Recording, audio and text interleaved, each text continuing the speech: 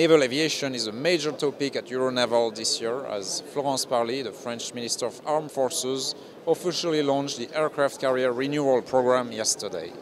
These studies are set to take 18 months and will help determine several factors such as the size of the aircraft carrier, how many of them are needed, and the propulsion type for them.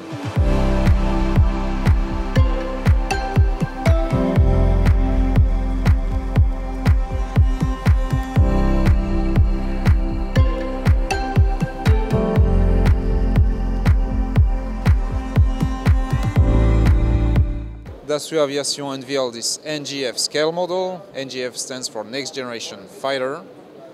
This is still a concept. Dassault is cooperating with Airbus, but is the prime contractor for this aircraft, which is set to replace the Rafale fighter from 2040 to 2080. And this will be a carrier-borne aircraft featuring very advanced stealth characteristics.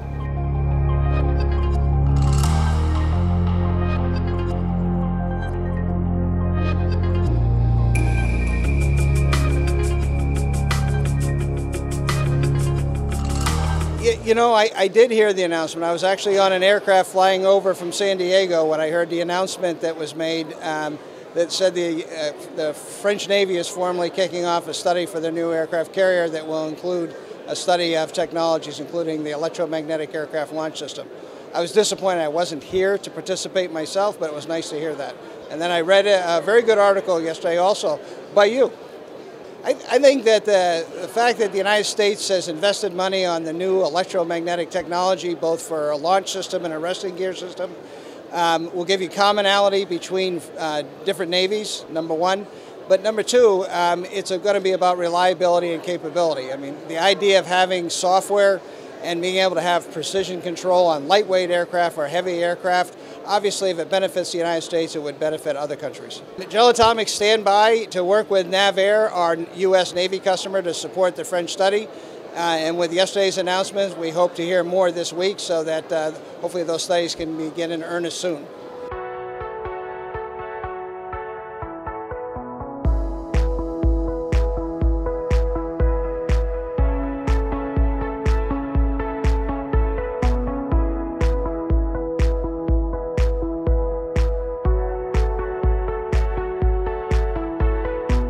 There are several maritime aircraft on the static display at Euronaval 2018, including an MH-60R Romeo maritime helicopter, an F-18 Super Hornet fighter, a Growler electronic attack aircraft, and an E-2D advanced Hawkeye.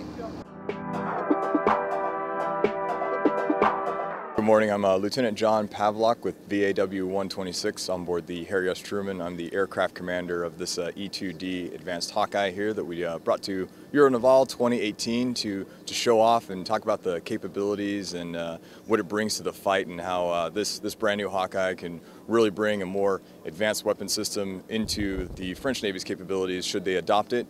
And just an awesome opportunity to also hang out in Paris and to get to know a bunch of the companies that are behind warfighters like myself and my crew, that we can all come together and really get to know each other and talk about the advances in engineering sciences and the capabilities of our airframes.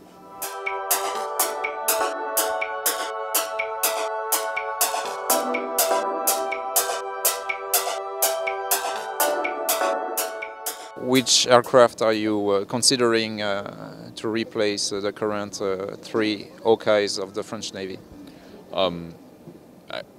Currently we're considering mainly the new generation of E-2D, which is already in service in the US Navy, especially because we're taking care of the period of transition between the two generations. That period will be critical for us because we have that a small squadron of aircraft, and so we have to take care of that period and to manage the transition to be the most smoothly as possible. When do you think those advanced Hawkeyes could potentially be procured in France? By the end of the 2020s years. I cannot give you an more precise answer because it's depending of the planification, and as you know, it will be after the current law of planification. Okay. But to 2027, something like that could be an idea. And would those new advanced Hawkeyes aircraft come in addition to the existing Hawkeyes, or would they be replacing the 3 existing Hawkeyes? They will be replacing the 3, and once again, with that critical period of transition, we were looking very carefully at it.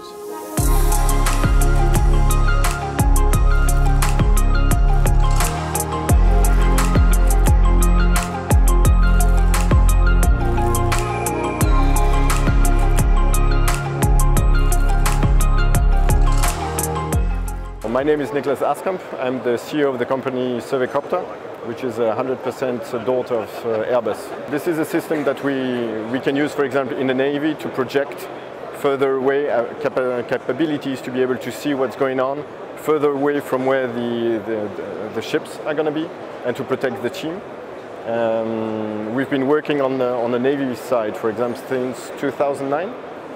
So we have a long experience of being able to launch a drone like this, which is a small tactical drone, from a ship, and to get him back on the ship as well, safe and sound. Operational range, you can send it up to 50 kilometers away, where you have the images will be sent directly back to the ship in real time. In terms of payloads, you can put different types of payloads on this one. You can put IR capabilities, you can put normal cameras capabilities, and all in HD quality for the normal cameras.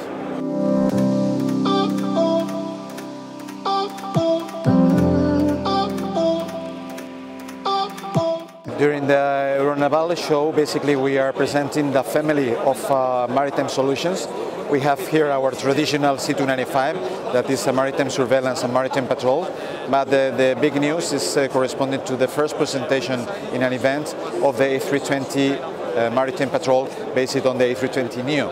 It's a new project. We are analyzing just the market for maritime patrol and analyzing the possibilities to present a new solution for capable to fulfill the future requirements of the navies and air forces. Basically, A320 maritime patrol aircraft is an aircraft capable of conducting anti-submarine warfare missions and as well anti-surface warfare. Basically, it's composed by a set of, with a mission system, composed by a set of sensors for the detection of surface and subsurface targets. Basically, it's equipped with a multi-mission radar, with electro-optical turret for the classification and identification of the targets, with electronic surveillance equipment, and as well for the specific requirements of the detection of submarines, with acoustic system and processing and a magnetic anomaly detector. Most of the equipment are installed on the belly, from the nose to the tail. And there is an important part that is not only capable of the surveillance and the detection, it's as well capable for attacking the threats that we are having. Basically, we have the capacity for carrying weapons on the two sides. For anti-submarine warfare, basically we have the capability to transport up to 8 torpedoes that are placed on a conditioned bomb bay in the belly, in the rear part of the belly of the aircraft. And it's capable as well for transporting search and rescue packages. And just typically for the anti-surface warfare, we are having 4 underwing stations that is enabling the transport and the launching of anti-vessel missiles. Basically, we are in our configuration, it's open architecture for everything, and we are flexible to install different models of sensors, different models of weapons, according to the needs of the different nations that can be the target operators for the A320 maritime patrol. Of course, that is optimized for operating in 2 modes. One in a standalone, then we have just the command and control capacity for the decision making on board the aircraft, thanks to a modern tactical system. And as well, we are able just to work concurrently with other units, other cooperative units, thanks to the use of the most modern communication equipment, like tactical data links, or just the use of military SATCOM that enable just to send information or video from high definition sensors on board the aircraft.